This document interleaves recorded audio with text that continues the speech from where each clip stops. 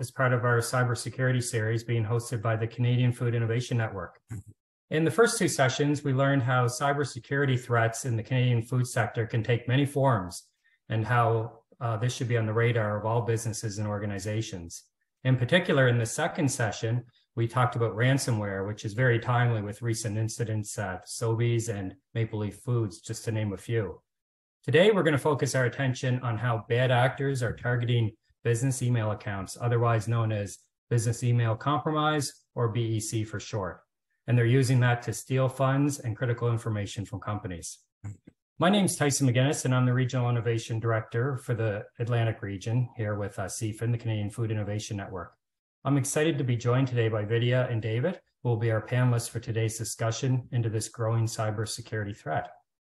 Vidya, as a senior government leader, can you share a bit about your background and your current role with the federal government? Oh, we'll just need you to turn your, yes, perfect. Great. I should yes. Yes. So thank you so much. And so I'm Vidya Shankanarayan, and I am the Assistant Deputy Minister responsible for digital data and innovation at Agriculture and Agri-Food Canada. And fundamentally, my role is to, I would say, modernize our agriculture sector as well as our agri-food sector when it comes to digitization and innovation, as well as to keep us safe. I have spent over 20 years in the government and prior to that in the private sector, mostly in the space of digital and technology. And the fundamental challenge that I have noticed is a lack of awareness when it comes to how digital technologies create cybersecurity vulnerabilities. So maybe I'll leave it there for my intro. Perfect. Thank you, Vidya. And David, can you share with us a little bit your journey of becoming an entrepreneur in this space? Sure. So I've been a cybersecurity professional for about a decade, and it was by accident. I happily was running the website for the University of New Brunswick in the oldest English language university in Canada, and we got hacked by a hacktivist group called Team Digital. And I was one of a half dozen or so folks who got the nasty note from the attackers on a Mother's Day Sunday, read through it, quickly checked out Pastebin, realized it looked legitimate, and raised the flag, raised the alert to my team in the IT team of the university, and then rolled up my sleeves using experience I had as a former newspaper reporter and as a Canadian Forces soldier to help do what I now call incident response. And that was my Alice in Wonderland-like moment of the rabbit hole of cybersecurity. From that experience at UNB, I realized that cyber is about people, process, and culture more than it ever is about any given technology. And the more that we can educate and motivate people to know more and care more about security, the more effective we are in addressing this risk as quickly and efficiently as possible. I founded Beauceron Security in 2017, and we went from 5 customers in 2017 to now 675 customers, including some of the biggest banks, telecommunications, government agencies you can think of in Canada. Now we're growing into the United States, Europe, and proudly in Africa as well. So we've got a wealth of experience and really excited to talk about today's topic. Wonderful. Thank you to both of you. And David, you're definitely in a growing business, which is great for your business. But for all of us in the food industry, we have to look at it from the other side in terms of the threat, of course. And I'm wondering, just to start off with the kind of bigger picture, a lot of us have heard of ransomware attacks. They're in the news quite often, but quite often business email compromise doesn't quite often make the headlines. Can you share with us how they kind of compare in terms of their impact to business?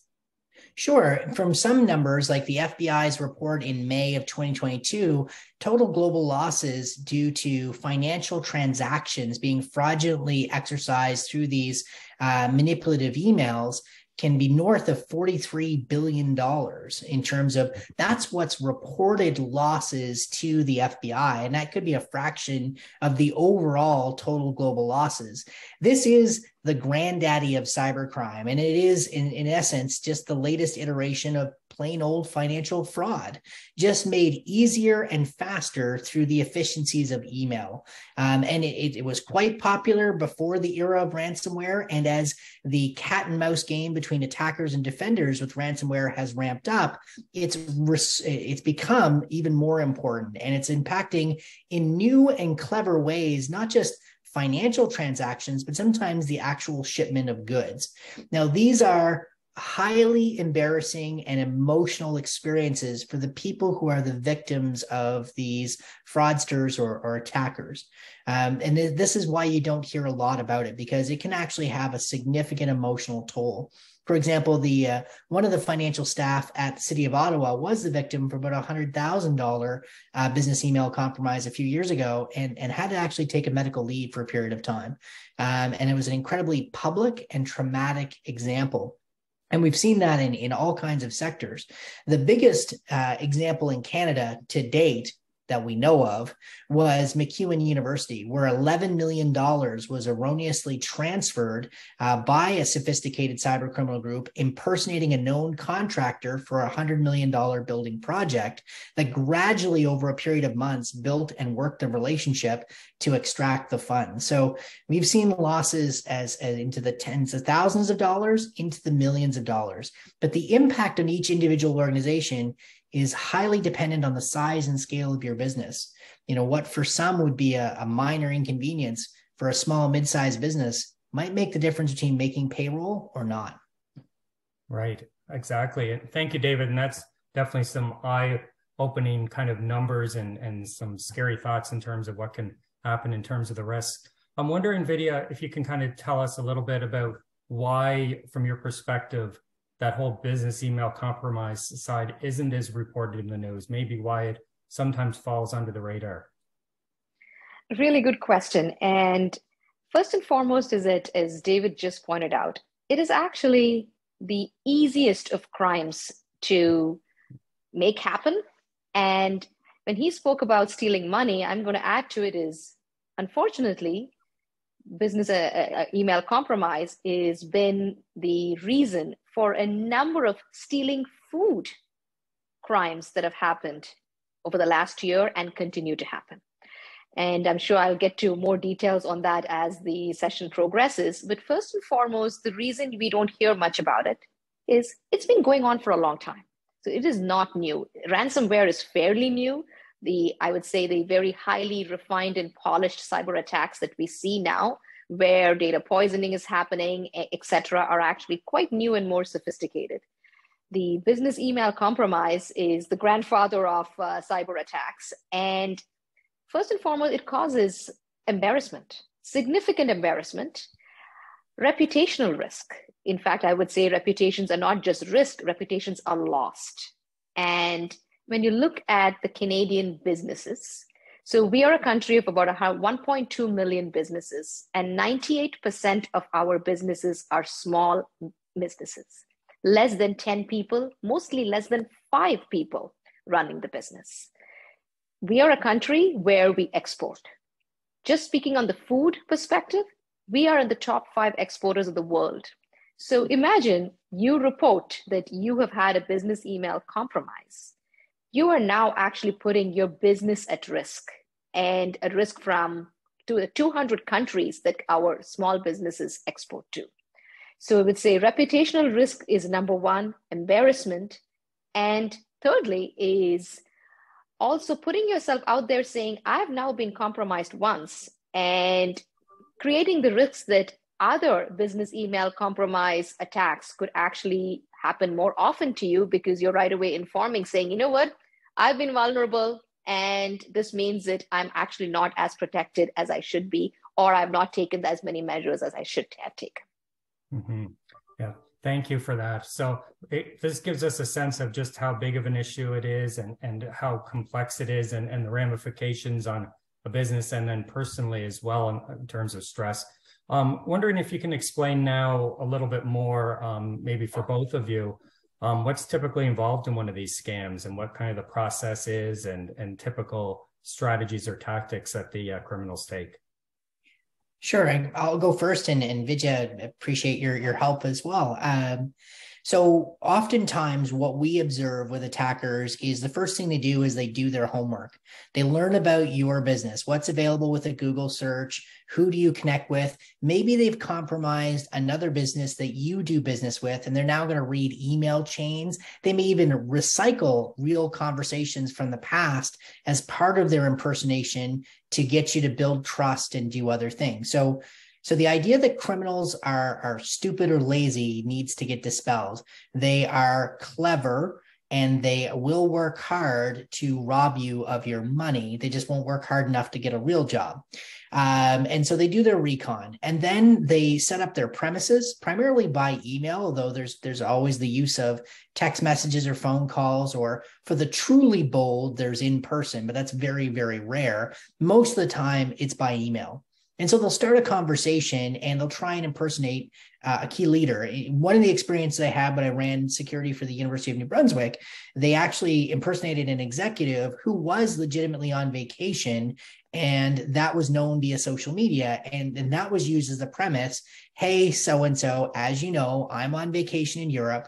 We have a time-sensitive transaction. I really need you to get this done. And they use manipulation tactics like authority and timeliness to get that action performed. And they take advantage of a lack of rigor in financial controls to actually execute transfers. Now, this is for the example of wire funds, but there, as Vijay noted, there are other kinds of attacks, and I'll leave it to her to talk more about the food supply misdirection stuff. On the financial side, there is the all too familiar gift card one, and I actually, my company is the target of these on a regular side, and I don't know how to feel about it. I'm kind of honored on one sense that they think that they want to take a run at me, and I'm insulted at the other because we literally teach people about these things. But proudly, our employees regularly report emails from CEO David Shipley at some anonymous Gmail account saying, I'm really busy, tied up in Zoom calls all day. Could you please buy gift cards for our hardworking team and then email me when you're done? So those are just some examples of some of the things that get done. They do their homework, they learn the players, and remember, they try again. There's no penalty for them to try and take a shot on goal. They'll take as many shots on goal as it takes to be successful. Because I suppose at the end of the day, there is no risk for them to continue taking more shots on goal. No, exactly. Unless they're a very dumb cyber criminal trying to hack Canadian organizations from within Canada, which is rare, but it happens and is an easy win for the RCMP.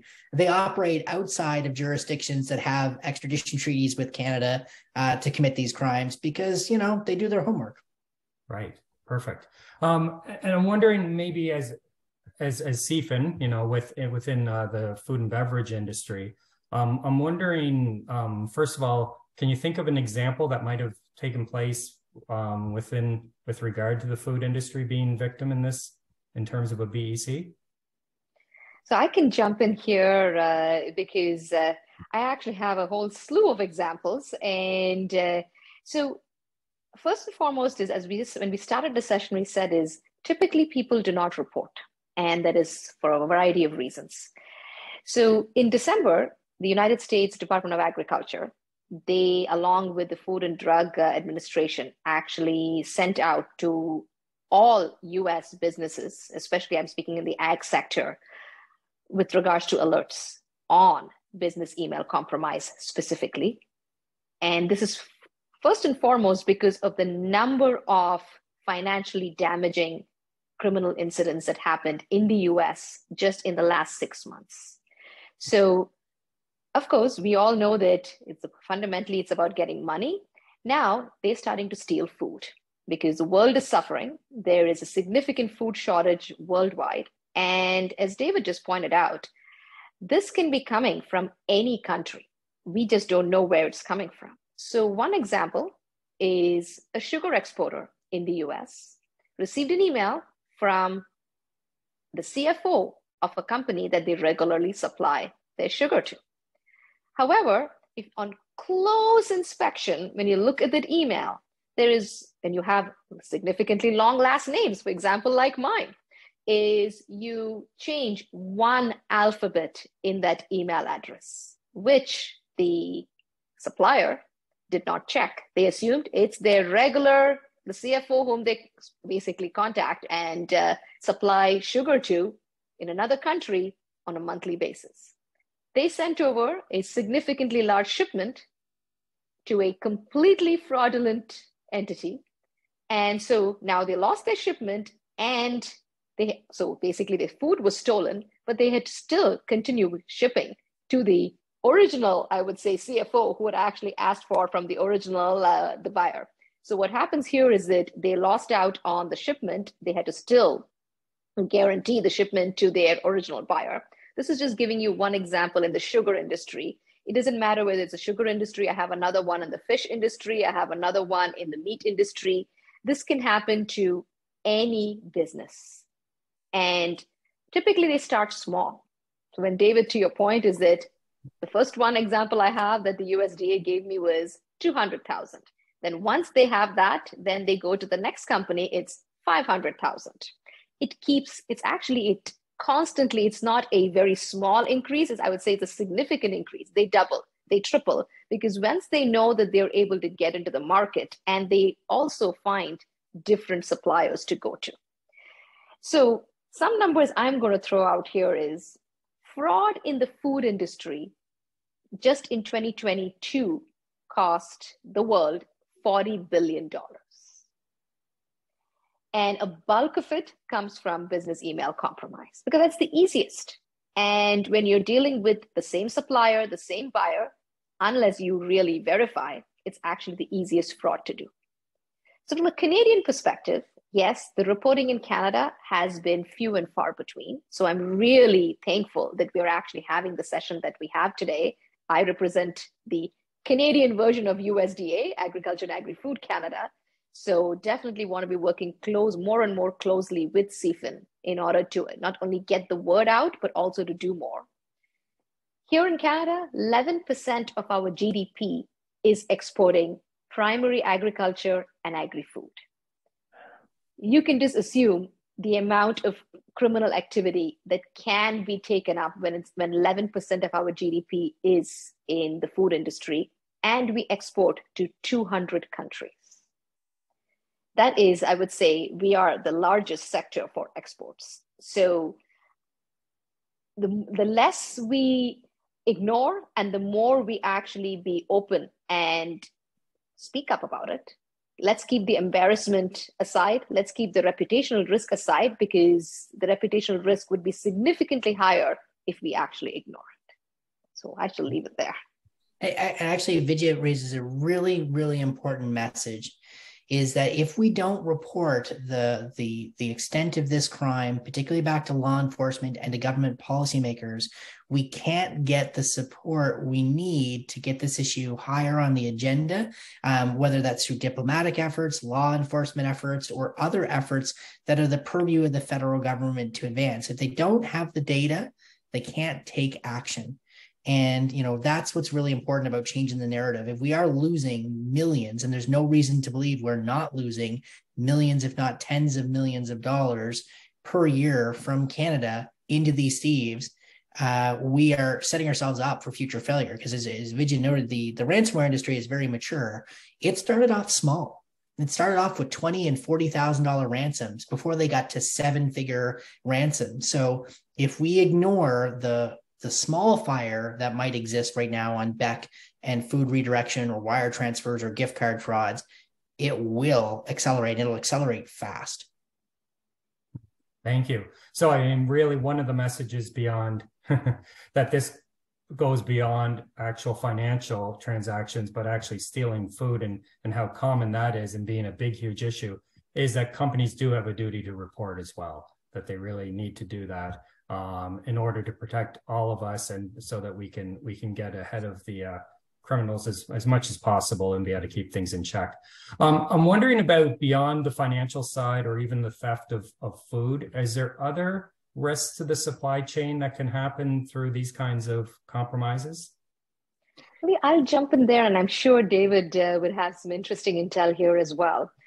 So the few that come to mind is, so I'm going to take from, again, I'm going to stick to the ag industry. That's my raison d'etre now. We are in what we call as ag 4.0, where the pace of, I would say, adoption for digitization and digital technologies has, I mean, I've never seen a pace such as what we have right now, because we need to feed the world. As I said, we're a population of just about 38 million, and we have 1.2 million businesses in the country, not all ag. I would say ag businesses are about 175,000. And we are in the top 5 exporters of the world, top 5 feeders of the world. That just shows you how important Canadian food industry is to feed the world.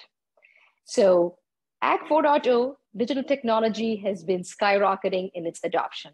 However, what we have actually significantly lacked in is, along with adopting technology, digitization, supply chain management, having end-to-end autonomous technologies, is the awareness of the vulnerabilities and the threats. And this is not because people have been lazy, not at all. People are actually not aware. They are really not aware that there is a significant threat here. So first and foremost is the awareness. Secondly is, when they are attacked, many are not aware that they have actually been attacked, and whether it is the stealing of food, or the second part that we've been seeing more and more is data poisoning. The reason I bring about data poisoning is, in the ag supply chain, data poisoning is not only a reputational risk to the Canada brand, it is also a significant risk to our trade and commerce around the world. It is very easy through a single BEC adding additional data into a supply chain. Basically, when you send a BEC, hey, the BEC comes from the wrong email address about a particular product that you're using in your supply chain traceability for, let's just basically take an example of, you are a processor that is processing hog products and making sausages. You get an email from one of your suppliers who supply you spices for your sausages, and that email basically says that they're using a particular ingredient that is not acceptable in the country that you're exporting to.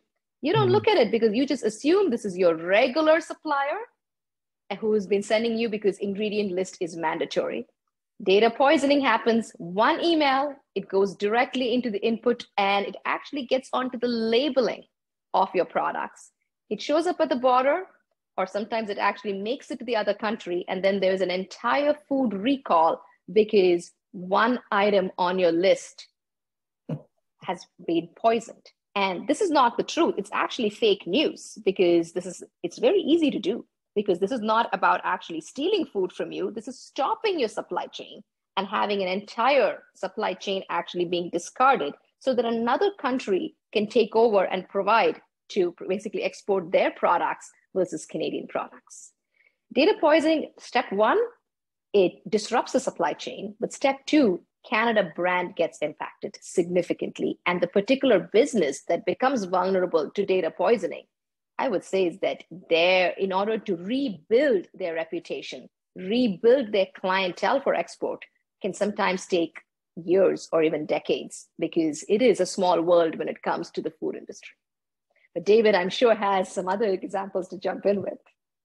Well, yeah, I think it's absolutely brilliant that you explain the motivation. Like, why would someone mess with our data?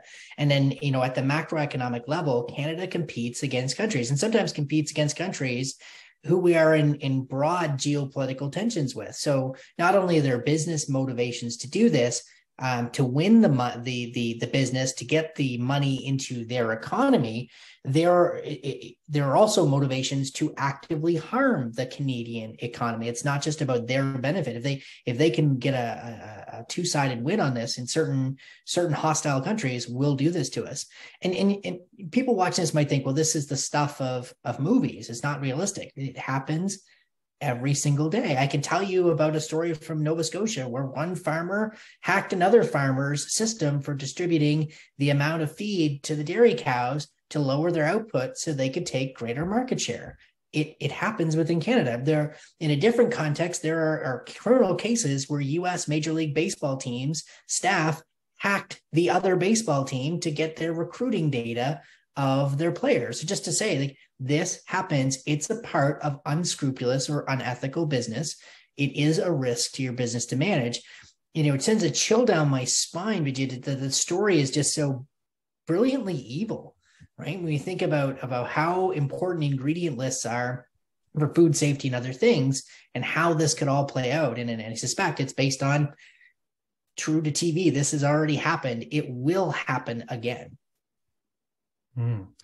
Fascinating. It definitely shows that the food industry is probably one of those industries that needs to be the most vigilant around this whole area for sure. I mean, everyone in the economy does, but there's definitely quite a layer of risks involved for us in the food industry. I'm wondering, with the way technologies are evolving and available today, is it any easier, or is it in fact maybe more difficult to stop these types of scams or criminal activity now and in the future?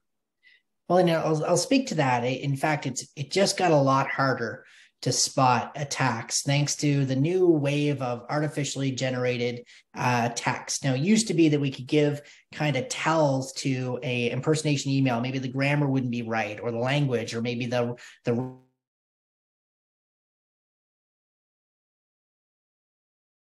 or business efficiency. Often the first early adopters for these technologies are criminals. And we've already seen examples from researchers using ChatGPT to bypass its supposed safeguards to generate really compelling phishing emails. So expect it to get worse. And we saw a 61% increase in all forms of email fraud known as phishing in Q4, up about 61%. And so we can expect that to get much worse. There is no single technological silver bullet. Buy X software, buy X security service, implement this firewall or email filter that is 100% going to protect your organization. And any vendor that tells you that is not being, let's just be charitable, accurate. The reality is you have to have a layered defense to this. Part of this starts with educating your team that to Vijay's excellent examples. This is a real risk for our business, and this is what it could mean for us. It's really important that we teach the why, not just the how to spot it, but why would this actually happen? And most importantly, why should I care about this in my role within the organization? Secondly, it is important to have technology controls to catch the easy ones and do stuff and make it easy for people to report suspicious engagements to your IT team or your IT service provider or others and do something about it. But lastly, something that's completely non-technological, really good, robust financial controls and implementing those processes of double checking, cross-referencing, and challenging, and having a culture of challenging when something seems off. That's really important. And that's as important, if not more important, than the technology changes. So, set a material amount for your business. If losing 5,000 to a fraud would materially harm your business, make sure you have a non-email based way of actually making sure this is the transaction, whether that's a video call, a chat, a telephone call. Get it off of that original communications methodology and assume you need to double check. And maybe, David, I'll jump in with a couple of additional examples. I really enjoyed listening to you. So Canadian businesses, again, sticking to, I would say, is within our country here, is most of them being small. The fundamental challenge they have is the CEO is also the COO, as well as, actually, if I take the farm community, is also driving the combines and collecting the, I would say, the lentils. And most probably it's their brother who is actually loading up the trucks. Because we're talking about, as it is in the ag industry, about 175,000 ag, primary agriculture and food processing included. So it's not, the number is small, and it's usually family-owned small businesses. Technology adoption has skyrocketed, and demographics play a big role here. Is when you're looking at the agriculture community, the demographics are typically the 50 plus age group demographics. The knowledge and awareness of not only just technology, but the criminal activity happening from a cybersecurity perspective is typically lower because they were not born with this technology, and they've not grown up with this much, I would say, technology adoption, but also understanding of how it can be used in a negative context. So that is with regards to demographics. But on the other hand, people also, in most cases, when I say people, I mean our business owners, don't know where to go for the real information because there's a lot of fake news out there. When you are in the communities all over the country, you're not working, at the University of New Brunswick or for Agriculture and Agri-Food Canada, where you have a CIO, where you have a head of cybersecurity. You're a small business in a remote community and you are part of feeding the world. I visited a few of them and they are shipping to all over the world. So on one hand, I'm a very proud Canadian. I was like, wow, we're in the top 5. This is big for us. But on the other hand, really worried. But I have some tips. So, and these are some of the items that we will be passing on through CFIN so that the members would be able to get more information.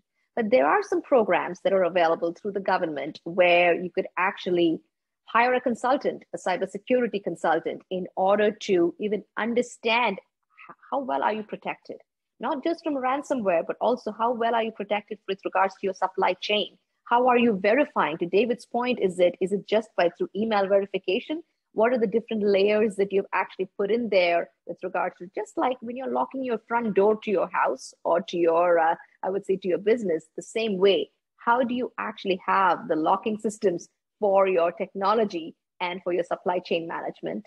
There are also community organizations that have now come up with regards to helping Canadian businesses. And how can you reach out to the community organizations who may not be situated in your remote location, but perhaps they could actually support you, even I would say remotely, in order to get you up and running. So would like to provide some of that information via CFIN so that our business community can avail of them. And I really have to re-emphasize this, is that BEC is the most damaging because it is the easiest to make happen. And whether it's stealing money, stealing food, poisoning data, poisoning supply chains, the end result can be extremely damaging. And the more we speak about it and also actually report it. So David, thank you for your part over there in, I would say, increasing the awareness as to why it is important to report, because the more we report, the more we can actually find ways in order to curtail it even before it actually happens. Absolutely. And I just want to add as we become more dependent on the Internet of Things, as Vidya has mentioned, we have to look at how we do maintenance on these technological systems the same way that we have to do routine maintenance to all the equipment we depend on for either food harvesting or food production. Make it part of a routine. Some of the things that I educate folks about around the world is it can be as simple as an Excel spreadsheet. What do you own for IT equipment? When was the last time someone checked if it was updated or if there was an update needed? And you can build it on a monthly or quarterly cycle and build it into how you work. If you build security into how you choose what technologies you're going to buy and how you're going to securely use and maintain them, that'll have a big reduction in your risk. And nowadays, it's never been more important to protect yourselves. And we're talking about business email compromise, which can often be the starting point, as Vijay's noted, to a variety of different attacks. But once I can get into your environment for phishing, I can steal from you. I can try and disable your equipment. I can gather competitive information, and it's going to happen. It's not unrealistic. And the most important thing you can do is tell people when it happens. Engage folks like your local police or the Canadian Centre for Cybersecurity to get advice or help dealing with this. You're not alone. Criminals will want you to think you're all on your own and this is your fault and all of that emotional turmoil. You're not. You're part of a community, a small but mighty, and I've learned a lot on today's call about just how mighty our ag sector is, but you're not alone and you can get help. And I'm so glad that CFIN is doing this series and providing these resources, because at the end of the day, we all depend on you here in Canada, and we depend on you not only for our economic prosperity, but also you're our food suppliers as well. Thank you to you both. And I'm wondering, based on one of the last previous comments also spoke to about how large of an exporter we are in Canada. And you've also mentioned about how these are global losses in terms of attacks. I'm wondering where Canada stands in terms of being a list of a target for these kind of criminal activities. We know from the StatsCan survey, about $600 million was lost last year. That's up 50% from 2019, or about 400 million. That's losses to all forms of cybercrime. As Vijay noted, ransomware gets a lot of the attention and a lot of the cash. But Beck is a huge part of that story, but you don't see the full spectrum of the losses of Beck reflected in that, because this is what businesses are willing to admit to. So that 50% increase is just in what people are admitting to on surveys to police forces. That's not the total scope of the damages. And just to jump in there, I fully agree with you, David. And so with regards to where we are on the target list, so as I said, is we are very well known around the world that we are in the top 5 food suppliers to the world. We are at number 3. We are behind US and UK. So we are number 3 out of 5. And this is not a number that we should be happy about, because this is a number that we should be very unhappy about. We are just about 175,000 businesses when it comes to the primary agriculture and the processing. And we are number 3 in the world when it comes to our being vulnerable and being attacked. And to David's point, when it comes to Beck, there is very little reporting.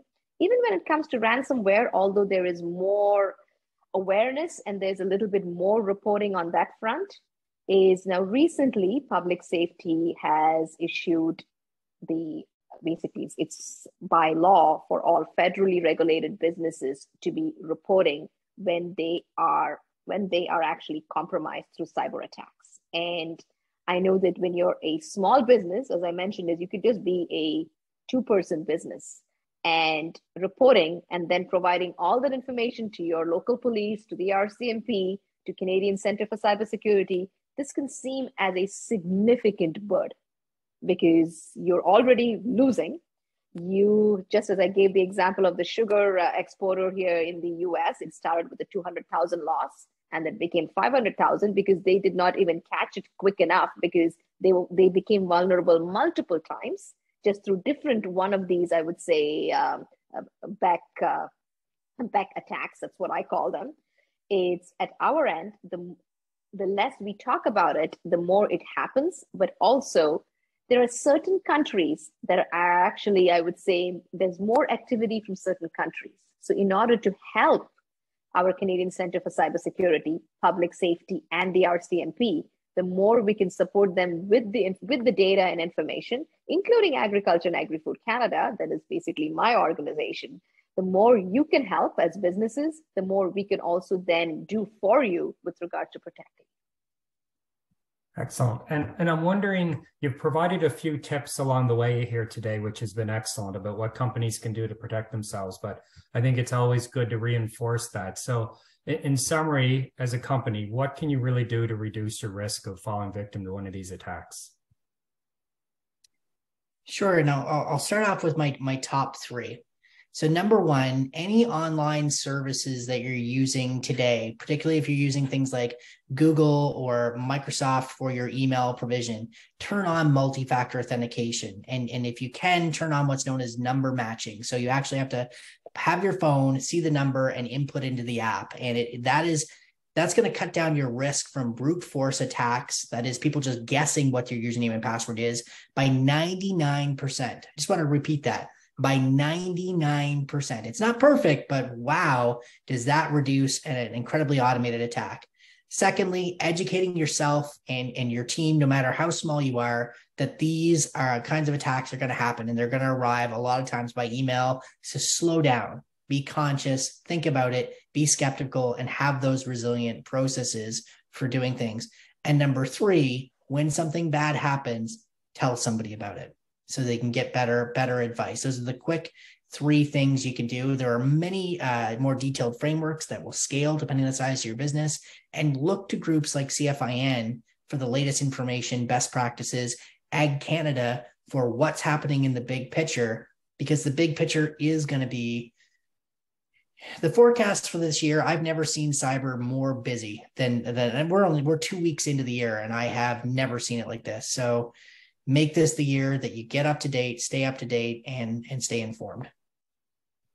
Perfect. And I'll just jump in here, David. Actually, I really like your 3 points. I'm just going to add a little bit to each of the points. And the first and foremost I would say is when you've been compromised, it's very emotional, because apart from losing money, it's losing your reputation, and you almost are in disbelief that, oh my God, I never thought it's going to happen to me. And that emotional part is, I would say is that in 2023, we literally have to start expecting that this can happen to any of us. It is not because in particular you were vulnerable because of a very particular reason. It's everyone, we are all vulnerable. David, to your point, we're 2 weeks into the new year, and this is, I would say, the number one risk in the world is on the cybersecurity front. It is emotional. It is a very tough time because on one hand, it's not a ransomware attack for millions and millions of dollars. It may be $100,000. It may be a $50,000 back. It may be a $10,000. It is important to report because it's not just the amount, the money that actually is the factor here. It is to ensure that lawmakers and protectors are able to actually get to the root and avoid this from happening in the future. Second part, David spoke about the multi-factor authentication. I'm going to add to that saying, many of you may not know how to make that happen for your own business. So getting a security plan in place, just as, when you go to the bank and you get your banking stuff in place, the same way, getting in a cybersecurity consultant and actually setting up a plan. It may be the simplest of plans, depending on how big your business is. It could be, I would say, a more complex plan. And this is where there are some funding mechanisms for small businesses to request from the government in order to seek some funding to get a cybersecurity consultant who's been pre-approved to have the credentials to be able to support you. And we definitely want to ensure that we provide that information to CFIN so that you do know that you are getting real news and not the fake news, I would say. And last but not least, when it comes to the third point, I would say, so I'm going to give you an example. So recently I was visiting I would say a medium-sized processing plant in the country who had about 50 employees. So I would call it a medium-sized business exporting to Asia Pacific region. One of their equipments stopped working while I was there. They were end-to-end automated. And they said, oh, don't worry. Our technology provider is in Germany. They're just going to fix it remotely. I said, great. I said, I'm just curious to know about how your cybersecurity plan is, because I said, everything here is automated, including all of their data, because they have end-to-end traceability for their supply chain. Wow. The spices information came from that example. And they said, oh, don't you worry, we're not connected to the internet. I said, you just told me that your technology provider is going to remotely fix your equipment from Europe.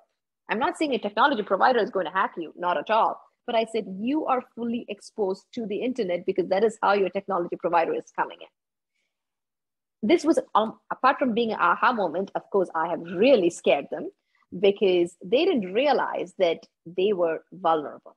And this is a multi-million-dollar production facility. Now, they are not even sure if they have actually been attacked. So what happens is there's also this awareness perspective where if you're not even aware, sometimes you actually become aware months later. So, and the reason I mentioned this example is because for all of you listening, it is really time to be looking at, I think David already spoke about, take a look at what technologies do you actually own, and then take a look at how are you actually protecting them. Feel free to ask all the questions. No question is a dumb question. Don't think, oh my God, I'm going to be seen as I really know nothing about technology. Trust me, that's where I started. That's where I'm sure David started. is no question is a dumb question. Ask those questions, seek help, and of course, through, I would say, reputable as well organizations such as the CFIN, because there's a lot of, I would say, fraud and fake news. Ask those questions and start getting protected right away, because we want to fight the cyber criminals so that we can actually continue feeding the world. Excellent. Those are great insights, and definitely thank you to both of you today. This has been wonderful. I think for all of our viewers, myself included, for sure, it's been a bit of an eye opener today. We learned just how big of an issue, business email compromise can be in the hundreds of millions of dollars here in Canada, that it's rapidly growing, that some of these phishing scams and whatnot growing 60% plus in the last quarter, that Canada is the third top ranked target for these types of attacks. So that's definitely scary as well. We're also made aware that we are bound and to report these types of activities when they happen. And although they're emotionally and financially, obviously, a major issue, that it's important to do so. And we also learned that the threats can be beyond financial, that they also can be poisoning of data and your reputation risk as well, or even stealing of food products. And as well, we also learned that, through technology, AI capabilities, et cetera, we're increasingly blurring the lines between being able to detect these types of scams moving forward. So there's definitely a lot of food for thought there for people to be concerned about. But I guess on the positive front, we have people like yourselves working in government and in business, taking leadership roles and helping make us aware of this. So we definitely appreciate your roles and dedication to doing that. And I think we also were made aware of things we can all do as companies and organizations to reduce our risk. And on that note, I guess in closing, I want to mention that we're very happy to partner with Beauceron and CFIN in terms of offering members access to their security awareness training. There's a bit of a preferred offering that's available, so you can reach out to us for that. And as well as was referenced today during our session, afterwards, we'll be sharing some additional resources and information that members and viewers can see to get themselves more aware and aware of what to do next in terms of addressing this issue in your own company. So thank you to you both for attending today, and thank you to everyone, and have a great day. Thanks. Thank you so much. Thank you so much.